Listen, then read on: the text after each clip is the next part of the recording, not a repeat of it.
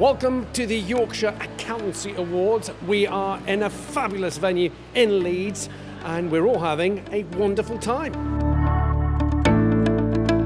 We've got lots of accountancy firms here from a range of sizes, from big four firms to one partner firms. It's just a great event, get a lot of value out of it. Well, as a firm of solicitors, we work very closely with a lot of the leading accountancy practices in the region, and it's just a fantastic opportunity to recognise and celebrate the success of the last 12 months for a variety of companies that, as I say, we work very closely with and we have a very deep affection for.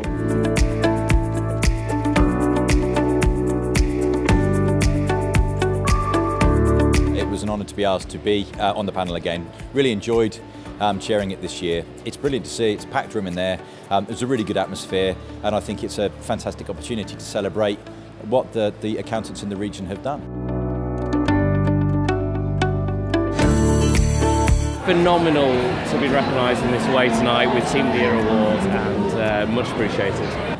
Amazing. I'm so proud of my whole team. It was just a wonderful, wonderful way to reward and recognise all the hard work.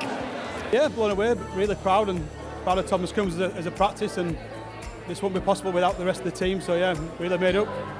It's just really nice to get a little bit of an award, a little bit of boost for all of us. Just nice to have a good night out with the team, celebrate together. Thank you very much. It was an amazing moment. You did see that we were all like, yes, yes, yes. It's a fantastic representation of the whole year of work we have done. So it's kind of a win for everybody within the organisation and the hard work that they've put in, and it's my name on the name of the trophy, which is I'm truly grateful for. The team are buzzing. We're all buzzing. Super, super, super happy. This has been the first team event that we've done since COVID and since everything happened, so it's to see the turnout tonight has been fantastic, and congratulations to everyone as well.